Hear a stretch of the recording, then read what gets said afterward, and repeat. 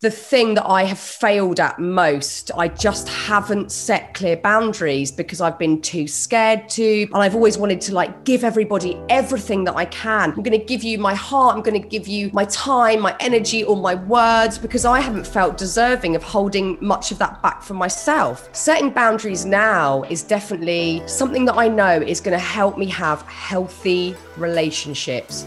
Full stop.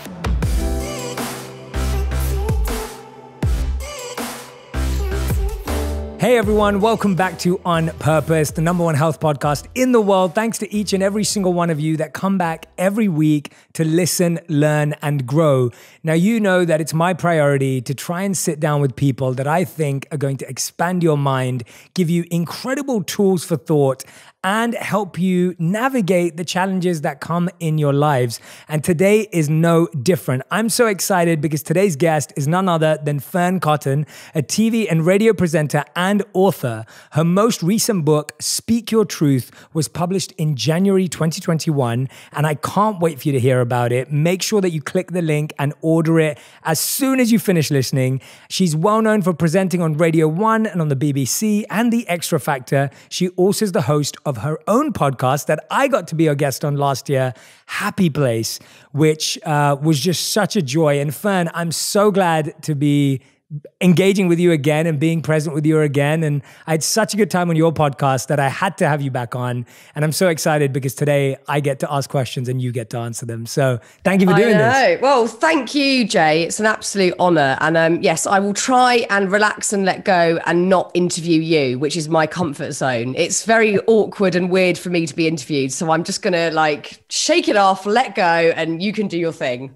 Well, someone smart once said, "Speak your truth." So I will remind you of that today to speak yours and not make me speak mine. But I actually want to start somewhere a bit playful. But I've been loving your running selfie videos.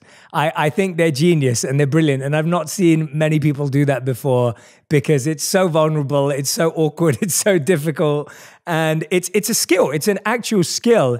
And I wanted to start there just by asking you, what inspired you to do that? Because it's such a different way of connecting with people. We usually you have people finishing their workout and be like, just done my workout. Or you see people ready for their workout in their best athleisure, but you're doing it while running. Tell us about it. Well, first of all, I'm not that person who wears like slick gym kit and looks amazing working out. I tend to wear the t-shirt that I've worn the night before in bed and whatever leggings are clean and a bra that will support what's needed, and I'm out the door. And I think the main purpose of doing those little videos on Instagram is to get people to get outside. Because I know if I wake up and I feel a bit grumpy and like, I really can't be bothered, if I see somebody online who's just been for a run and they look like they're properly pumped and feeling good and euphoric, I'm like, I've got to go. I've got no choice. I have to get out the door. So I think it's just to remind people that we've got agency over what we choose to do each day, and getting outside is a really good idea if you can do it. Yeah, I think that's a great reminder. I love that. And it simplifies it, because I think when you do see this perfect version of going outdoors or the perfect park or the perfect view, it becomes really difficult because most of us don't look that. I just got back from playing tennis, which is my workout every day. And I did not look like this when I finished playing or when I went out. And actually, I was FaceTiming with my friend in London, and I was wearing a hat because it was cold in LA this morning. And he was looking at me, he's like, why are you wearing a hat? Like, why do you look like that right now? And I was just like, it's so cold right now in LA, in the mornings at least. And so, no, I love that. I think that's a great reminder. One of the things I notice about you whenever I see you is the same when you interviewed me, and even today, you're always so colorful. Everything you do is so colorful, from your clothes to your headphones, to your phone, to your microphone, to the cover of your beautiful new book, to even the Happy Place. I think all the graphics and everything is just so beautiful. When did color become important to you? Has it always been important to you? And tell us about that journey with color, because I feel like when you're on TV in the beginning, you wear muted colors, or you may have a stylist, but for you, you've just embodied, you just embrace and embody color all the time. Yeah, I love color. It's always been really important. I think it probably goes back on a really subconscious level to growing up. My dad has always been a sign writer since, he was a teenager himself.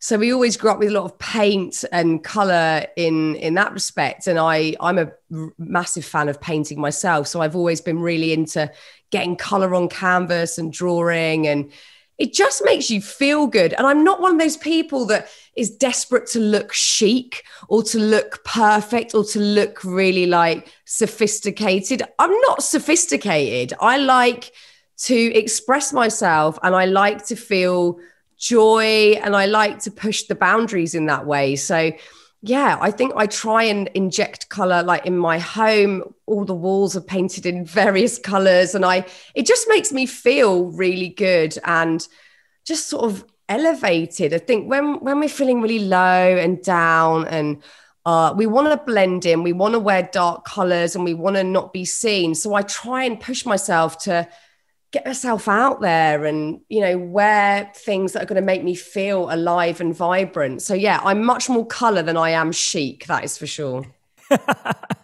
I love that. And no, I think it's a beautiful form of self-expression. And it's nice that you've allowed yourself to just give yourself the permission to wear whatever color you want, to put whatever color you want on the background. And you do feel so much better from it. And I think it applies to something that I think you embody quite uniquely. And in your introductions titled this, how getting quiet made me louder.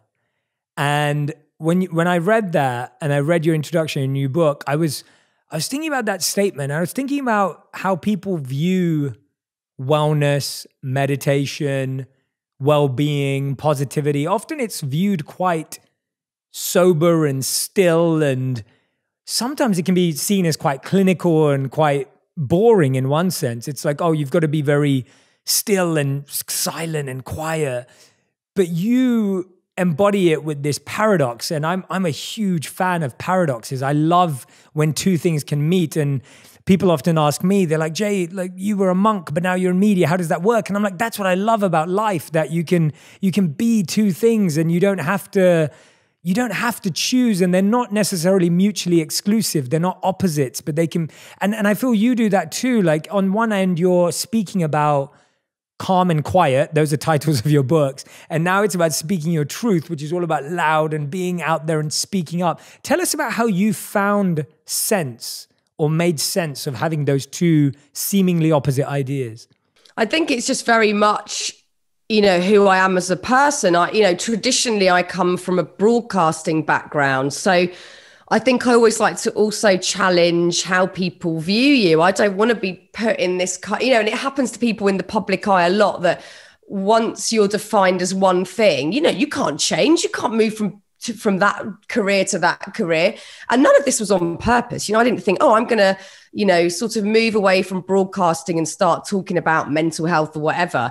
It was all very sort of accidental and incremental to get to where I am today.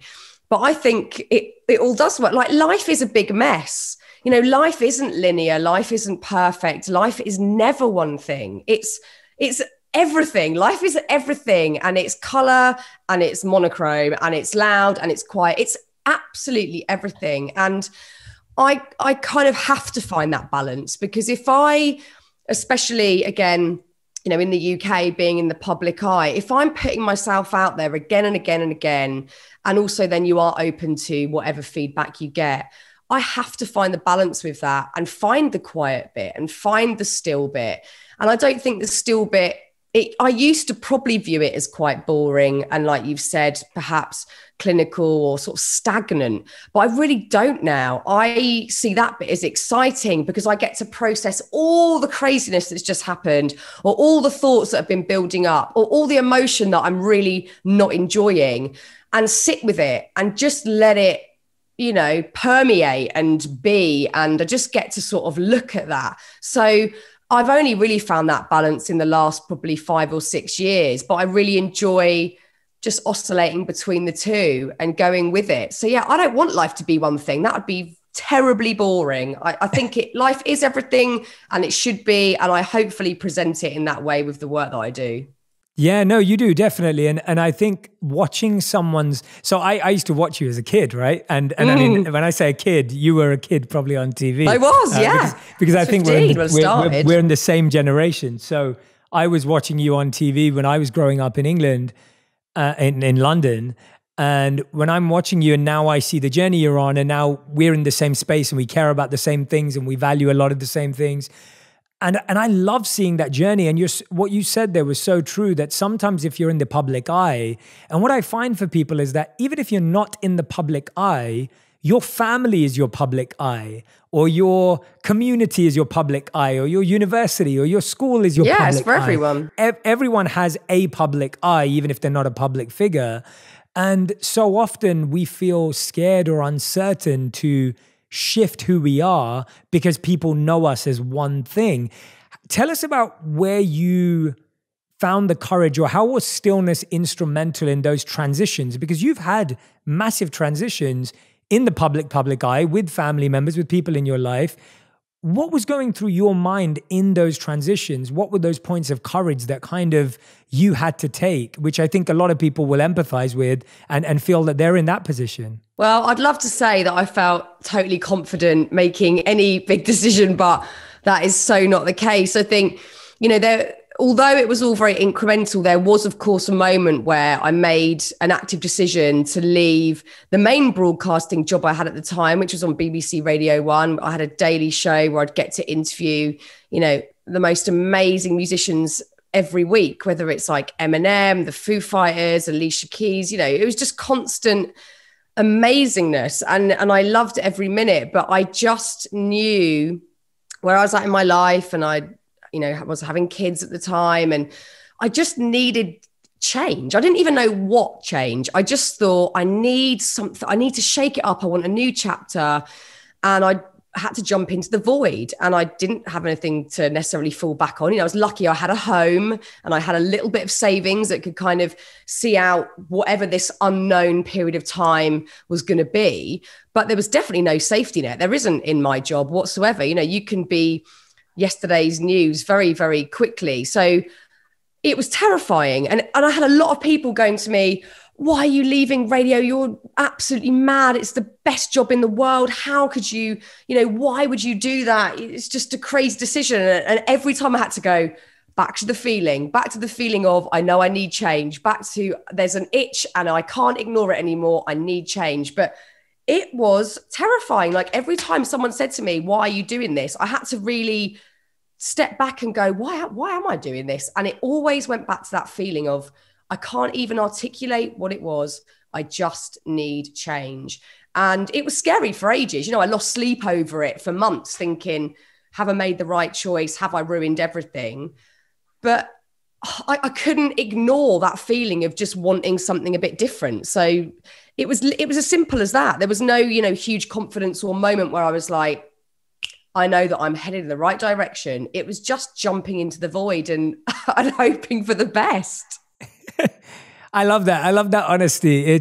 I think you're spot on. I don't think anyone's ever fully confident about a decision. And I think you're so right that when you're walking through that decision, you're holding on so tight to that feeling of, I don't know what it is, but I know I need to change. I think that's such a real, I can relate to that so much. You can't ignore it. You can't ignore it. Yeah, you can't. And have you ever found that when you kind of get to the other side where you've made the transition, people have now somewhat accepted who you've now evolved into, and now all of a sudden there's a pressure, especially with what you do now, there's a pressure to always be positive, or a pressure to always say the right thing or come across a certain way. Do you find that you also come up against that sometimes, where where now you get pressure for your new identity almost?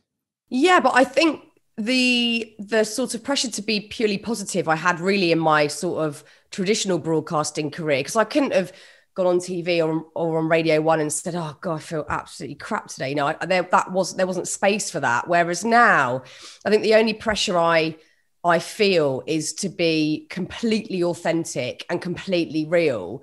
And that probably took a little bit of confidence to go, do I want to do that? Can I do that? How vulnerable will I feel if I do that? but I feel more comfortable doing that than I did pretending everything was brilliant. I think I used to just feel like under so much pressure every day to have, the funny quip, the right thing to say to a band or whatever it might be. Whereas now I think if I'm feeling awful, if I've had insomnia the night before, if I've had a panic attack, I now have an audience who are kind of willing to listen to that and then to get into a discussion about it. So if anything, it's like lessened the pressure and I feel way more comfortable. Like talking to you now, I think before I would have had to be like, oh my God, what would presenter Fearne say? And can I be funny in this bit? Now I'm just like, I'm a mum. I've just been out on a walk with my kids. I've just squeezed in a little Instagram live. This room that I'm in is a bloody tip. There's just stuff everywhere. And I'm knackered, but I'm really happy. And I'm presenting myself to you as I am. Whereas I couldn't do it before. And I'd had years of conditioning from like the age of 15 up to sort of probably my early 30s. And now as I sort of hurtle towards 40 this year, I'm pretty comfy being me. And that feels really nice. I love that. I also want to add, just for everyone who's listening right now, that we're doing this in Fearne's evening because she's been kind enough around doing it in my morning in LA. So she's in London or in England and it's 6:26 there or something like that. Correct. PM. And so I want to say a big thank you to Fearne and a big thank you. I want to say thank you to you because right now you've given me the best excuse to miss the most hectic, awful bit for any parent, which is bath and bedtime. I'm out of it. I am up here chilling. I might even pretend when we finish that we're still going so I don't have to go downstairs. So thank you. I love that. I'm not a parent yet, so I guess I'll find out. But tell me where you draw that line between, and I'm really intrigued to get into this with you because I think I relate to what you're saying and I, listen to your podcast and I have read your book. And so I feel like I have a good understanding of your thoughts.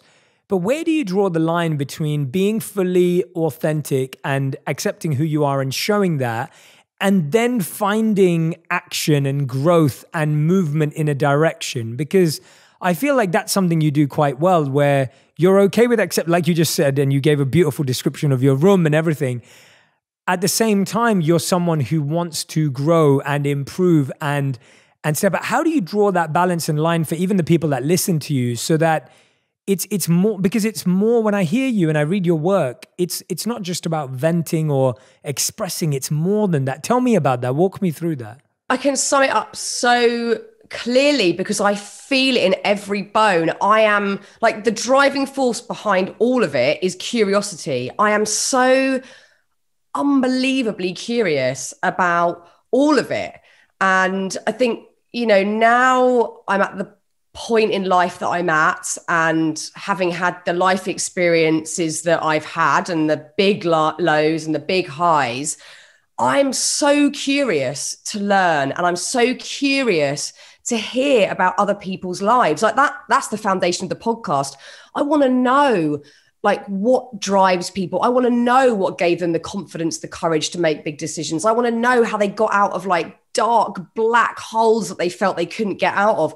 I'm so curious because like you've just said, I want to move forward. I want to grow. I want to expand. I don't want that to ever end. I want that to be just perpetual, like an omnipresent willingness to learn and move forward.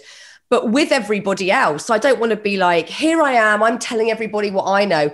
I'm with my audience doing it because, I could have had a panic attack the night before about something, but then the next day be interviewing some amazing, prolific teacher or speaker. And I want to get as much as I can out of that for me so I can help myself and also for my listeners, because especially at the moment, everyone is struggling. It might not look like it because we'll go on Instagram and everyone looks like they're having a wicked time, but everyone is struggling in some way. It's all varying levels, obviously, and in varying ways, but everyone's got struggles going on. So I'm not going to sit there in those struggles. I'm going to listen to these. I'm like, how lucky am I that I get to interview like Deepak Chopra or Elizabeth Gilbert? Like, how lucky that I get to sit and do that. So I'm going to get everything I can out of it because I'm curious. And I think when we're curious, we can't get bored, we can't get complacent, and we'll always be willing to learn. I love that. And I think When you allow yourself to get curious about pain or challenges or pressure, as opposed to getting judgmental about it or getting self-sabotaging or judgmental about how you feel right now, you allow yourself the opportunity to go, okay, well, what can I learn from this? Or what can I learn from this person? When was it that you felt you stopped speaking up? Like, when was it in your life where you realized you were like, I've stopped speaking up. I've stopped expressing myself? I think for all of us, there's, definitely this just, it happens all over the world. This very normal social conditioning that we all go through, either from our parents, teachers, just from being out of your own home, out amongst strangers, that you act a certain way. Like my kids are now 5 and one of them's about to turn 8. And, they're pretty wild still, as they should be. If they're unhappy about something, they will kick off in the middle of the street. I don't care there's people watching or that it's embarrassing or whatever. They'll just go for it. And, over time, we all get that sort of social conditioning that we have to act a certain way. We shouldn't show certain emotions, etc. Some of that's going to serve us well because we're going to be able to forge great friendships, get jobs, etc. But we all take it way too far. And I think for a lot of people, depending also on the type of person you are and the dynamics that you find yourself in, you might become highly responsible for everybody around you. So feel like you've got to always be pleasing everybody, and you shut down your own needs and the possibility of delegation, etc. So I think a lot of us start saying yes when really we mean no. And for me, that probably started at quite a young age, because I started in TV at 15 and I came from, a working class background. I didn't know anyone in TV. This was like the absolute dream come true, completely unusual. So I wasn't going to turn up and be like, I'm not wearing that. I'm not saying that. I was like, yes, I'll anything you want. I'll wear the purple corduroy flares. Yes, you can make me have any makeup. I don't care. I'll say whatever you want, because I couldn't believe I was in the job. And again, some of that served me well because I was able to keep going. But again, I took it probably way too far. And in my 20s, I think there were a lot of moments, either at work, but also in my personal relationships, where I just didn't feel the confidence to say my bit. I didn't feel deserving of it. I just felt like, well, who's going to listen to me? What's my voice got to do with it? I thought that everybody else was right, that everybody else knew so much more than I did, that I just let everybody say and do what they wanted. And I just remained quite silent. And again, this has been such a new thing for me, really within the last 12 months is when I've dug deeply into this subject matter. So really, it's only the last few years that I've even experimented with using my voice in a really authentic way where I believe I can help people, but also I believe that I deserve to ask for help, to say no, and to set really healthy boundaries. Like, this is very fresh and new for me. Like, this book is not coming from an expert-led place. This is like, I am on this journey with you. How do we do this? So hopefully the book comes across in a way that's encouraging, but also like, I am struggling. I am with you on this one because it's really hard.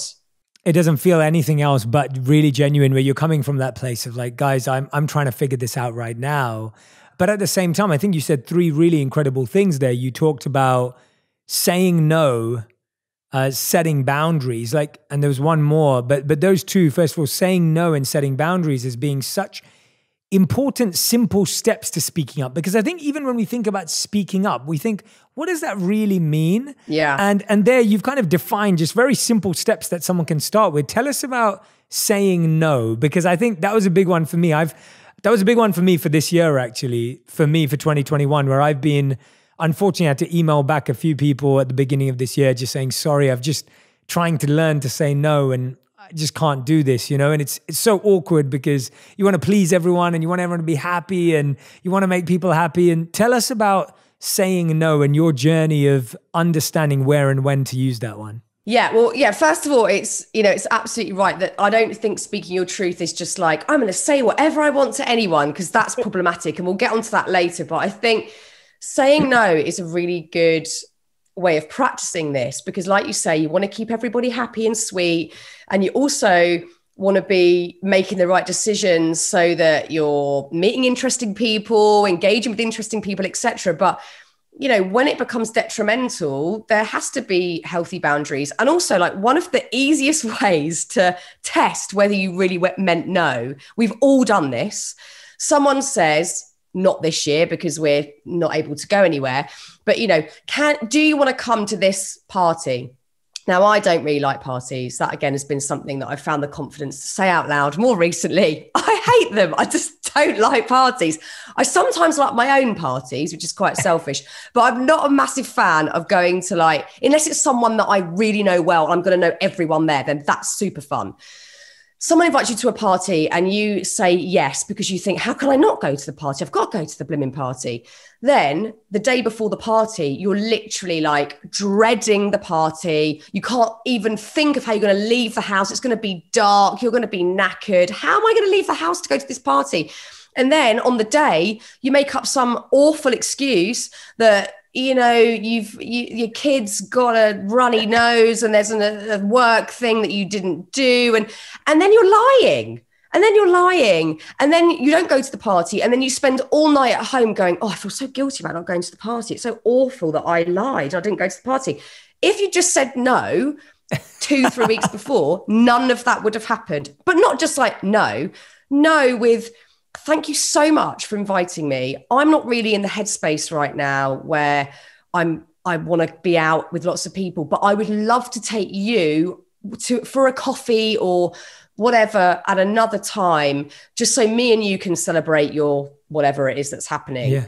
Just be honest, because people like that. People like honesty rather than you making up a lie down the line. So that's a really obvious example, but we have all done that. And you can apply that to work, family commitments, things you said you'll do, like favors, whatever. If it's not really what you want to do, that's all right. I don't think you're a bad person. I don't think I'm a bad person for saying no.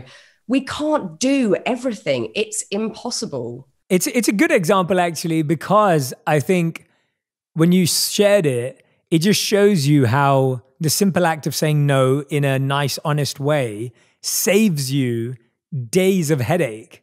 Yes. And that's literally what happens when we don't speak our truth or we aren't honest with ourselves, is that you end up creating so much more headache and pain for yourself, because now you're thinking about this very simple decision for way too long. And of course it gets more complex with more complicated things, but it's still, the essence is still there, that you can save yourself time, energy, effort, relationships.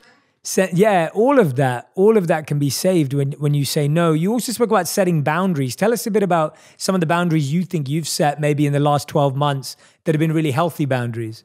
Oh, this one I find so difficult. And I've really learned from some amazing people like this. There's this wonderful speaker and writer that I know called Donna Lancaster, who is like so big on boundaries.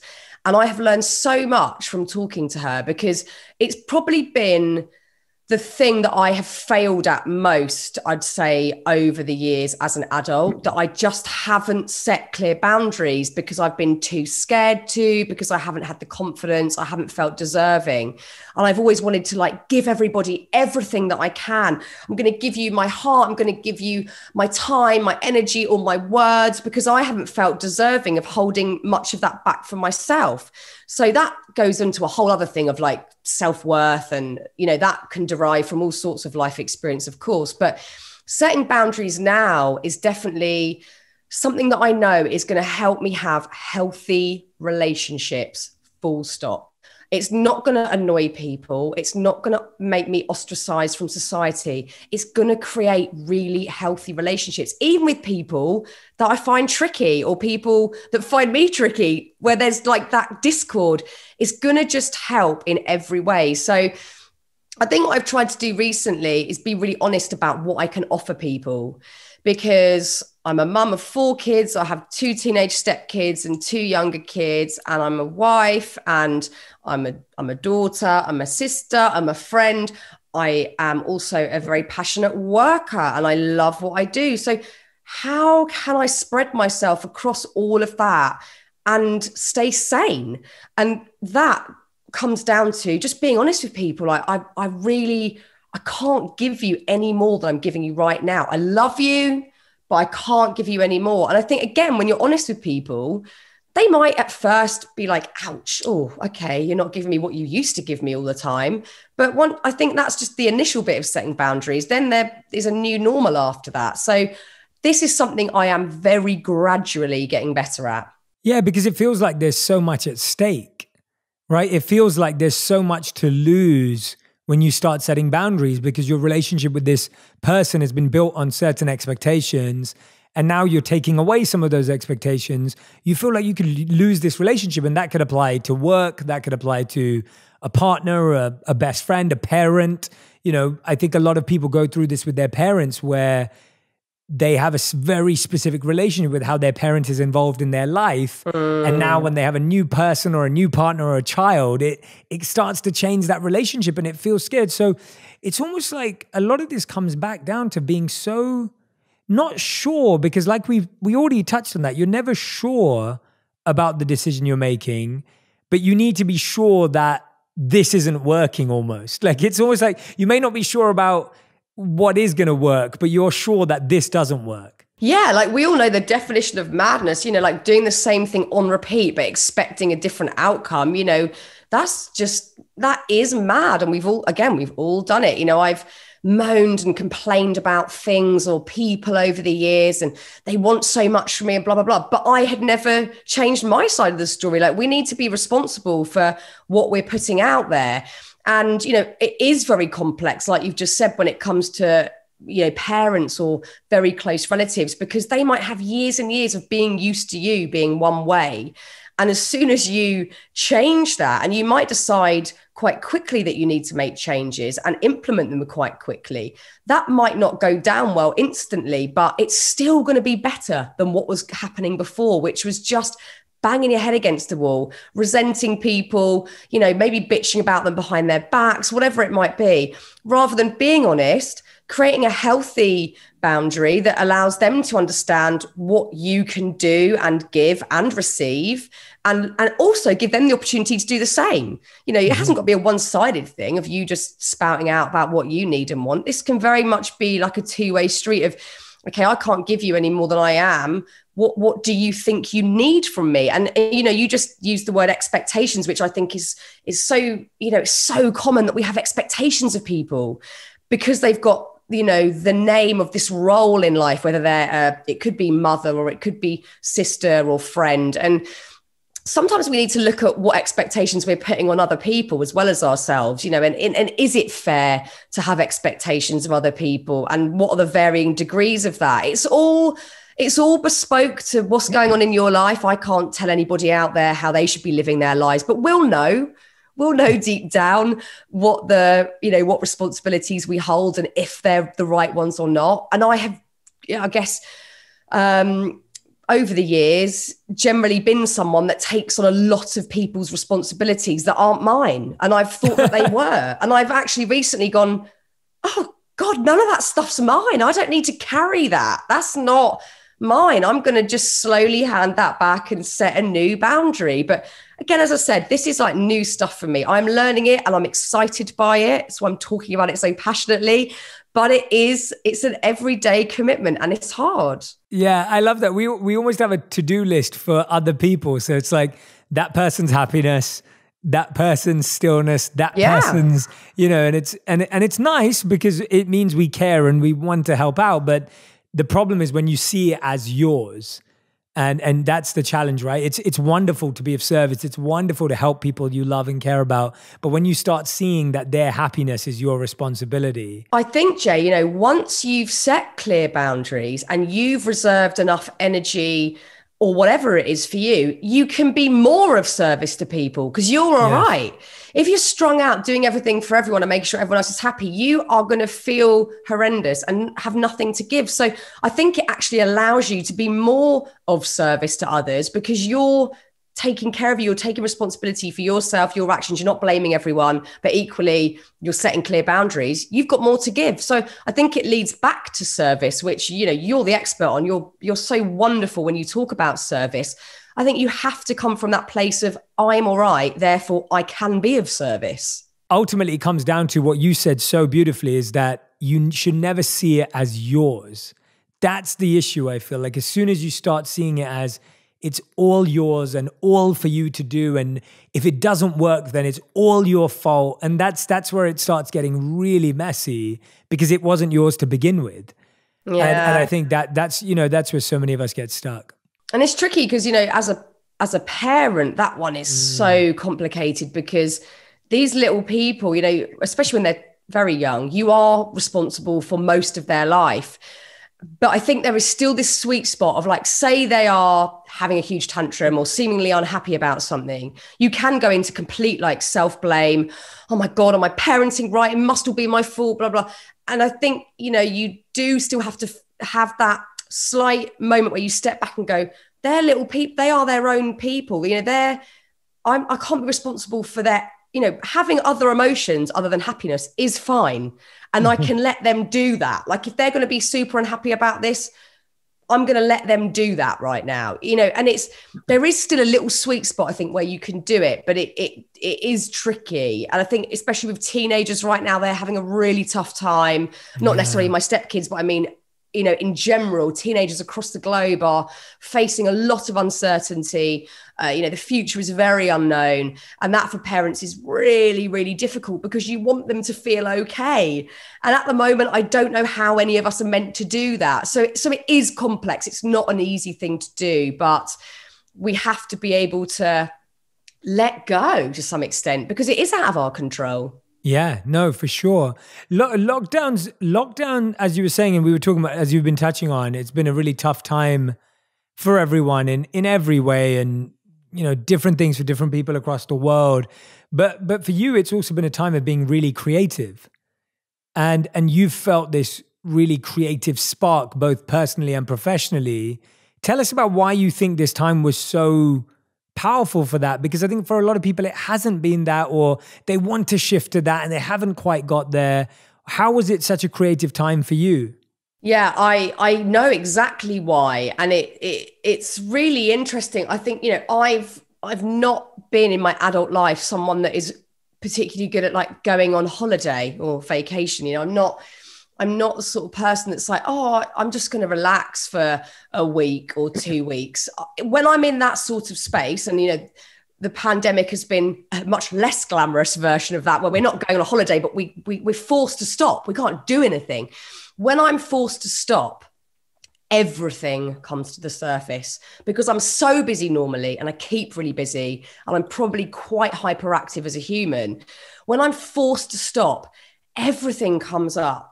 And I might have a period where I'm, like, so edgy and, like, physically tense, and, like, oh my God, I could just, like, pull my hair out. I don't know what to do with this energy. Like, I can't stop. How can I stop? And then that starts to turn into, okay, why am I feeling, what emotions are there? Why am I feeling like this? What does it root back to? And then I'm just buzzing with ideas and thoughts and things, because it's all floated up. All the stuff that is normally, like, below at the moment, homeschooling, cooking for the kids, making sure the house isn't a complete and utter tip, etc. Everything's just sort of rumbling down here. But as soon as we have to properly stop, like the initial lockdown, there was nothing to do. There was no work. Nobody had worked out how to do this yet, like podcast on Zoom. This was all, like, in the future. So I was just struck with, like, oh my God. And it coincided with me having this, diagnosis of a huge cyst on my vocal cords. That then again, there was no distraction from that, because there was nothing to do. So I was like, why is it there? I need to explore this. So I think in moments where I'm forced to stop, like going on a holiday, like being in your first lockdown of a pandemic, I'm wanting to organize it all and sort it, and then collate all of that and do something with it. So I think I'm quite lucky in the fact that that's how my brain works, but it's obviously really annoying when I do have the chance to relax, because I sort of don't know how to do it. I'm kind of awful at going on holiday, because I just don't know how to stop, because there's so much stuff in my head and feelings coming up. So there's good and bad to thinking like that. Yeah.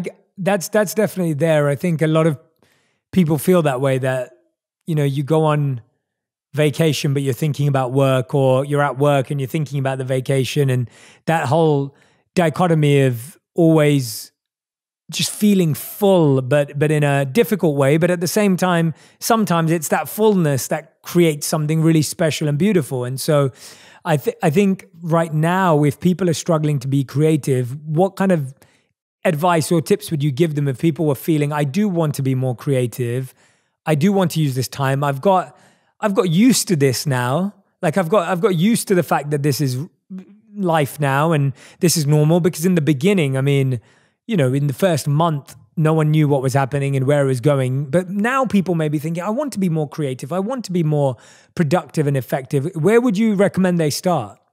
I mean, I can only really talk from my own personal experience of how I do it. And I think any negative thing that happens to me, or any negative emotion that comes up, or anything I feel stuck in or edgy with, my first thought is, oh, how can I use this? You know, what can I do with this? Rather than, oh, this is awful, I hate this, I'm trapped in it. I go, what can I do with this? And I think if you work in a creative industry, or your hobbies are creative, whether it is painting or music or writing or poetry, you can channel all of that. Like some of the best songwriters who I'm either friends with or ones that we all just know and love, you see them directly channel their most horrific pain into something so utterly beautiful.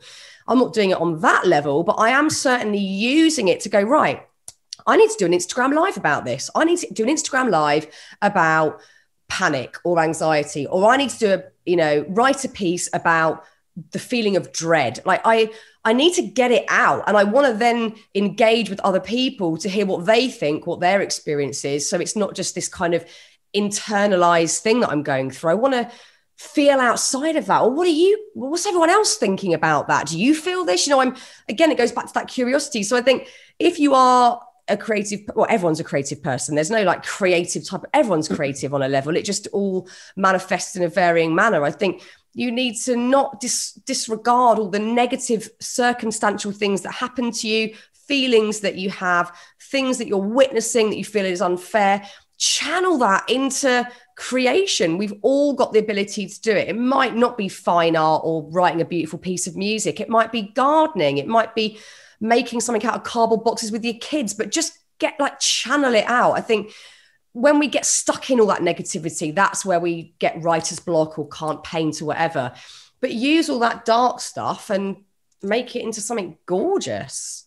Yeah, that's such a great point, I think, that you've brought up, because it's almost like everything in our life is cyclical and everything's going around in a cycle. And the challenge is that when we're feeling something, it's just getting stuck and it's just getting stored somewhere and blocked somewhere. And often we think it's not shareable because it's not beautiful or it's not, but that's your point, that you can actually be the person to transform that feeling into something shareable, into something beautiful, into something not perfect. We're not saying to turn it into something perfect, saying turning it into something that makes you feel like you've had an opportunity. I think the example of a musician is such a great one. I think that's such a brilliant one, because all the music we listen to are songs usually about that person being in pain of some sort. And now it's coming out in this way, and we love that. And we need to do that for ourselves. I think that is such a great way of looking at emotion. And I hope everyone who's listening or watching today, you find a way to notice the pattern of what you feel regularly and find a creative outlet for that. And I mean, I can give a personal example. It's small, but it was huge for me, and it may sound really basic, but it was so big for me. I really don't enjoy working out. I never have. I really enjoy sport. I don't enjoy working out. Never enjoyed the gym. Don't enjoy personal trainers. Don't enjoy workout classes. Like, that's just not me. But I love sport. And so when I used to live in England, I used to play football with my mates twice a week, and it was amazing. And then when I moved to LA, I couldn't really find a group of that many, 22 people every week to play football. And so I started going to the gym to keep fit and healthy and all the rest of it. And then obviously during lockdown, that ended. And I was really finding that working out had become such a pain point in my life. It was almost like I felt that kind of block and to exercising. And when I'd go on a hike, it was nice, but I didn't feel I was really exercising. And recently I started playing tennis.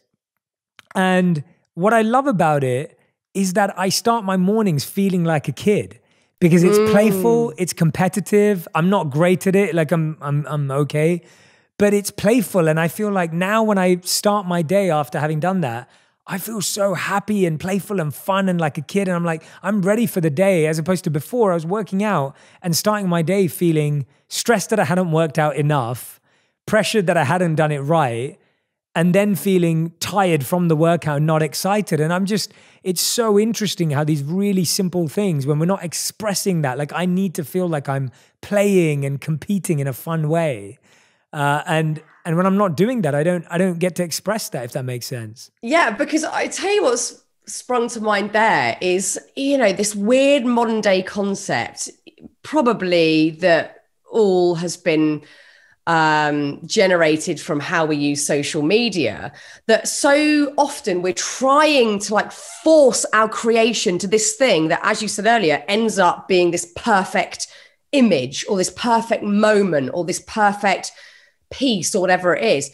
So we're kind of like forcing our creation into this square, whereas let it be imperfect. Like perfect, so like what is perfect? Like perfect is just, it's subjective anyway, but it's become something that perhaps is more of a, like, well, it's certainly an algorithm now, like, oh, this has got so many likes, so this must be perfect. And we're all trying to create something that is the perfect algorithm. And it's like, be messy, be creative, be playful, let that pain or the good stuff come out and manifest and create something that is just you. So, like I know now, if I put a picture on Instagram of me looking dog rough, saying that I didn't sleep last night, that's me showing you what is really happening. And I'm creating a moment for you where you can understand how I'm feeling. If someone wants to have a go at me or they don't think it's the perfect image, I don't care. It's so not the point for me anymore, because I just think we can look for perfect everywhere. We can go on Pinterest, we can follow certain influencers on Instagram. We can find perfect so easy. It's all over the shop. Is it meaningful? Is it deep? Is it nourishing? I don't think so. But, look at all people that I think I class as like my heroes, like David Bowie. Was he this shiny, perfect person? No, he was this kind of iconic, bizarre creature who had, two different colored eyes and outfits that were totally not the norm. And he just broke every boundary. He wasn't looking for perfect. He was looking to express and create. And I think we've all become so focused on creating perfection rather than just what feels good. And like you said with tennis, what's playful and fun. Exactly. And yeah, I can agree with you more. I think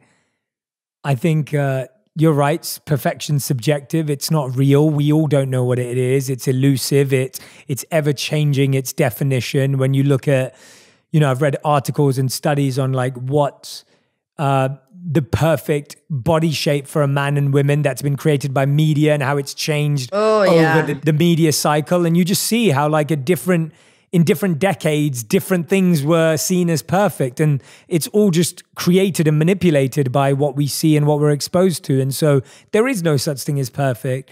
But there is just allowing yourself to feel. But what you're saying, what I think's the distinction that I want everyone to get who's listening and watching is, it's not just about feeling your pain. It is about expressing it, sharing it, creating from it.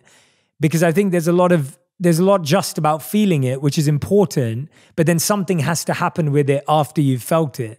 And I feel that's where a lot of us are missing that link.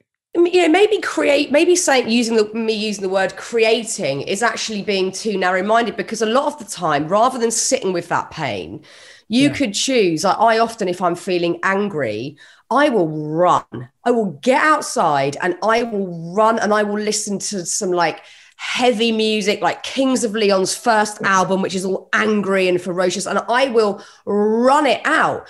Like I'm not necessarily creating anything, but I am moving it on and I'm getting it out. And I just know that if I feel one of those heavy emotions, I just can't sit in it. I've got to do something. So if it's anger, I need movement. If it's depression, I need to write or I need to talk. I need to connect with other people about it, even though that feels nearly impossible.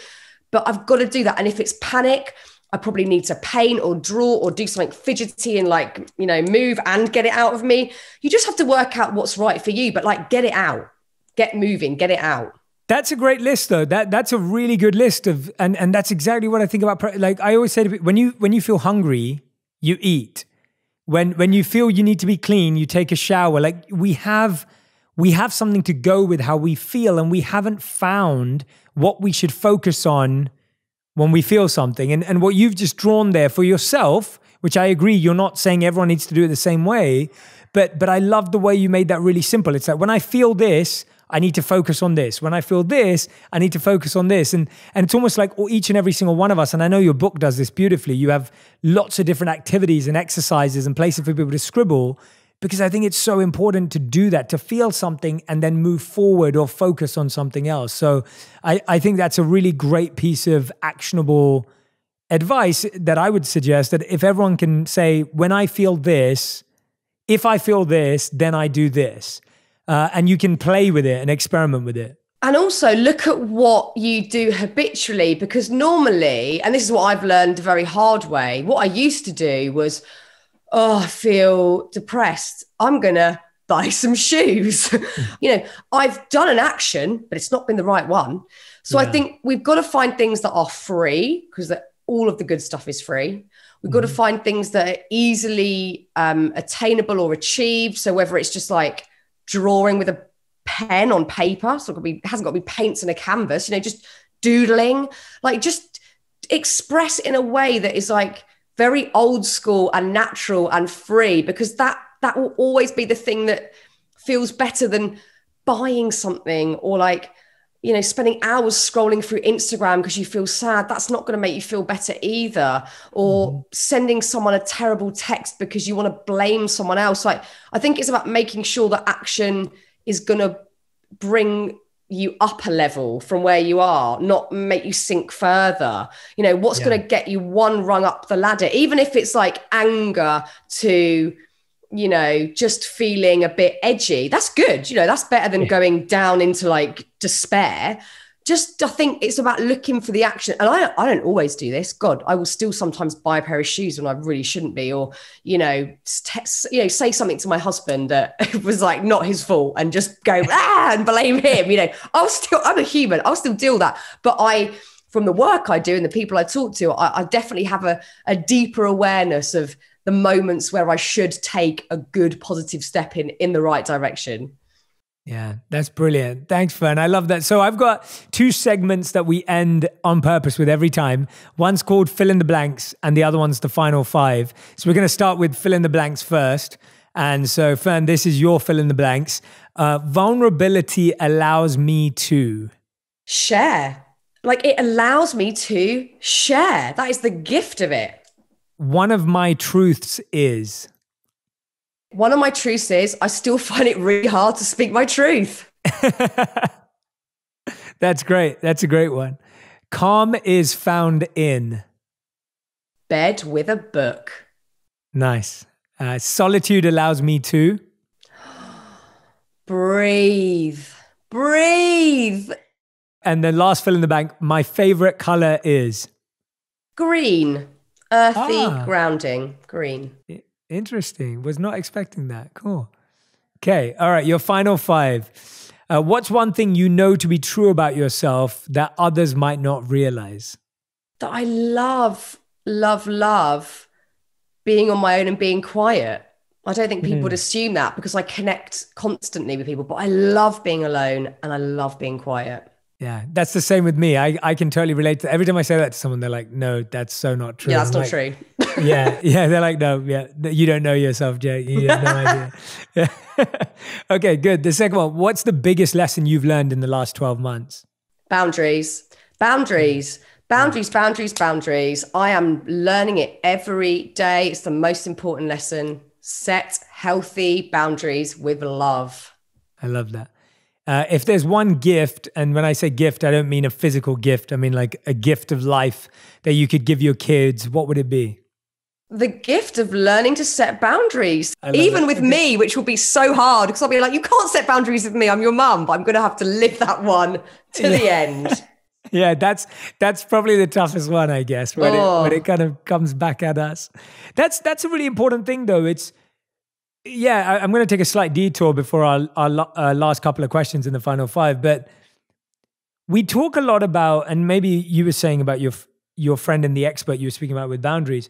We speak a lot about setting our own boundaries, but how good are we at accepting other people's boundaries? Once we get good at setting them ourselves, we probably naturally will be much more accepting of those given to us. Like, so say my friend Donna, who I was talking about, every text she sends me, she goes, like yesterday, she said, I did this interview recently. I thought I'd send it to you if you want to read it. #boundaries. You don't have to. And, you know, she'll constantly allow me to set a boundary. She'll ask for one and I'll go, no, I want to read it. It's fine. But I think once you're really good at it, you're almost expecting people to do it. I think when we're either being a martyr, which I've definitely done over the years, try to like do everything for everybody else and put myself last, you know, all that sort of stuff. Or we're just generally people pleasing. When people set boundaries, we think, how dare you? I give everything to you. I do everything for you. And you're setting a boundary, but that's only because I haven't set any. So I think when you're setting them well, you're almost expecting other people to. So I think that one will hopefully come naturally with the other. Yeah, that's a great answer. I think that's also a great test and self-check on whether you're actually setting boundaries effectively. Is if you can accept someone else's boundaries, chances are you're getting better at setting them. Yeah, and that's it's a good test and a good check. I like that. I'm really glad we touched on that. All right, your final two questions. If you could create a law for everyone in the world to follow, what would it be? You can't say set boundaries, but you can. Yeah, set boundaries. You know, I think. I have to look at what's going on in the world at the moment, and we certainly don't need any more rules, that's for sure. So I think it would be that we all have to just accept that we all think differently, because everyone's fighting, everyone's arguing, everything is so divisive. And at times we do need to stand up for our beliefs and join in a community and do good, if it's always coming from like a benevolent place, with good intent.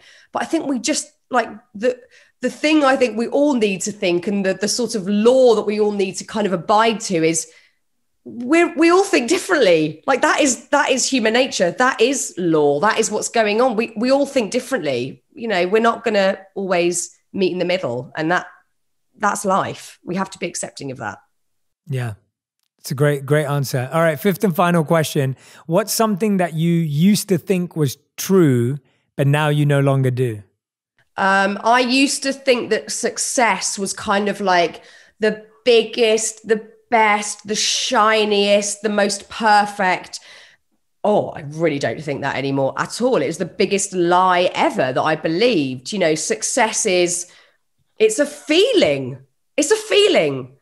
It's not a thing. It's not a number. It's not something that's visual. It's a feeling of, you know, I could do something that was quite small and intimate with my writing, and it just felt juicy and right. And that is success. And I think we all need to, in the modern world, really look at that, you know, marker of what success is to us, rather than what it looks like on Instagram, how many numbers there are, followers, money, shiny cars, whatever. It's just not any of that.